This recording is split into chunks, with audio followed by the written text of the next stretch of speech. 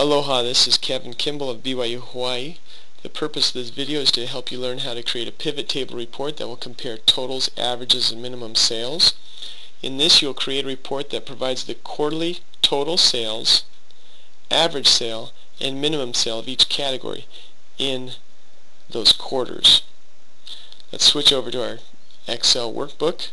We have product sales data, and we're going to choose Insert, Pivot Table, and we accept the data range provided.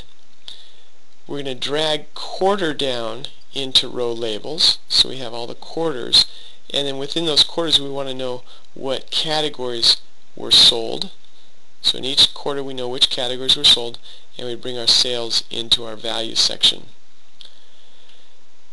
But it also asked, if you recall, that we provide the average and minimum sales for each category in the quarter.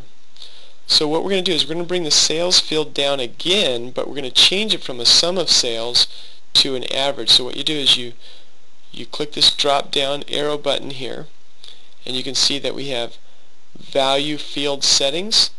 You click on that, and we want this to be the average, if I recall correctly. Yes, we want this to be the average, so we just choose the average. So now we've converted this sum of sales field to be an average sales field. And then we can drag it down again, and we can convert this one to the minimum sales. So we will drop down, choose value field settings, and choose minimum. And you can change the name up here. Maybe we'll just get rid of that 2 there and hit OK. And once again, you can actually also go up here. You can just click up in the box up above and accept. So you can change these names as you want. You can also change the names here as you change the value field settings. That's another place where you can change that. You can also format here. Why don't we just show you that while we're at it. Let's say you wanted to format sum of sales. You can choose number format, and maybe you wanted it all to be just number with 2 decimal places, and you wanted a 1,000 separator. You choose that and hit OK, and you can see that this all changed. So you'd have to do this for the others as well. Value field setting, you change the number format to be a number and use 1,000 separator, and we can do the same thing for minimum as well.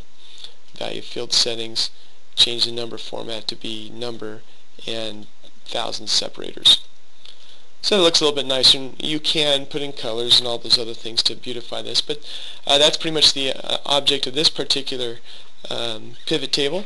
So we're going to rename this, and we call this avii, and this is sum average by cat by quarter.